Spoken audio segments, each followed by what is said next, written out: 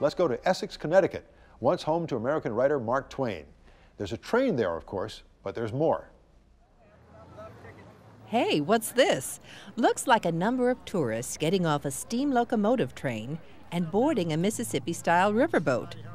You might think that we're at some Florida amusement park, but the truth is we're near Essex, Connecticut, witnessing the operation of an actual railway that's been running since 1871. The Essex Valley Railroad runs along the banks of the Connecticut River in one of the most pristine natural settings remaining in the Northeast.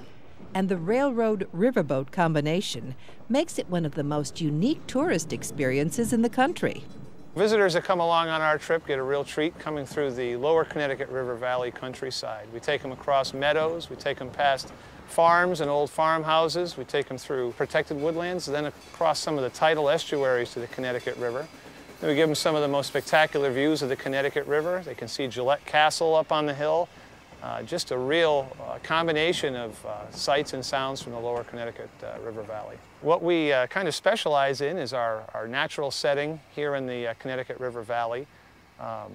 Again, we've got farmhouses that we go past, beautiful views of the marshlands, Pratt Cove, which is the largest tidal estuary on the lower Connecticut River. The views that we have of the river as we proceed north are spectacular. We see the recreational and some of the commercial vessels out on the river.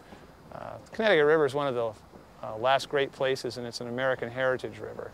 So our ability to come up very close in many sections of the railroad to the river and give folks a close-up view of that is probably our greatest asset.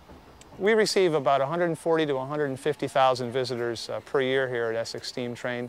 They either ride the steam train in the riverboat, or they come down to ride the Essex Clipper dinner train, come down for special events such as a day out with Thomas or the North Pole Express, or they may come here to partake in our guest engineer program, Your Hand on the Throttle. The Essex Valley Railroad is a living restoration of a line from times long past. Valley Railroad was started in 1869. It was completed in 1871. And it provided freight and passenger service between Hartford and Saybrook. It also had an extension to Fenwick, which was a resort town. That was abandoned early on.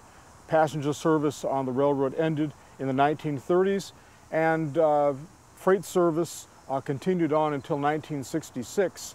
One of the reasons that the railroad never was really a big success was that there's no industry on the lower end of the Connecticut River. The present operation started in 1971. The railroad had been abandoned in the late 1960s. It was purchased by the state of Connecticut because so much of the railroad fronts up against the Connecticut River and other state properties. The state wanted to protect all of its frontages. So the state purchased it, and a group of local railroad enthusiasts, historians, and business people created the Valley Railroad Company, obtained a lease from the state of Connecticut to operate on the state's tracks, and started operating in 1971, and the operation continues to this day. Okay, but what's the deal with the riverboat? We acquired the riverboat because about 70% of our riders in the summertime prefer the train-boat combination. The train hauls people to our dock in Deep River, and then you transfer on to the riverboat, Becky Thatcher. And the riverboat is really the best way to see the Connecticut River. I mean, you're right on it, and spectacular views, and it's definitely one of the more popular portions of our attraction here. Becky Thatcher is a Mississippi-style riverboat. It was built in 1961, and it's 79 feet long, weighs about 45 tons.